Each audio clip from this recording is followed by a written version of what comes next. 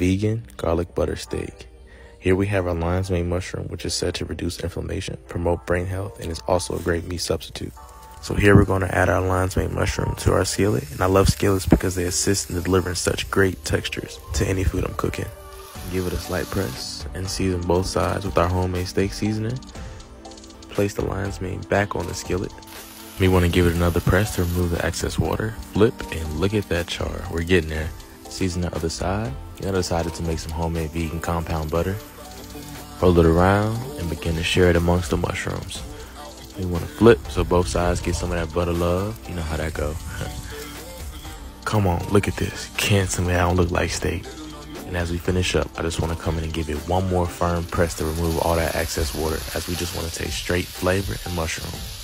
Be firm here. And now we're going to baste the mushroom with all that butter and that seasoning. And don't be scared, even if you got to add some more butter.